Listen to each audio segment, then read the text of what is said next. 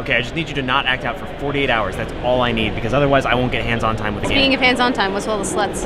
What do you... Sluts. Are you outside? Slutty, slutty, slut.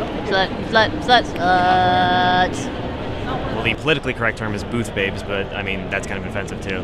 It's just that this is kind of a male-dominated industry, and a lot of the people who come here to, check out games tend to be males who are attracted by hot women, and it's something I'm not super proud of, and I don't think the industry is super proud of. Damn, those double Ds look pretty proud to me. That's right up top. Who are you talking about? Up top. I thought this is something we'd be on the same page about. Yeah, that's why I went for the high five. No, about how, it's wrong. Why? Well... You make a good point. There's some techno kitten ladies dancing around outside with booty shorts on. I'm gonna see what's up with that.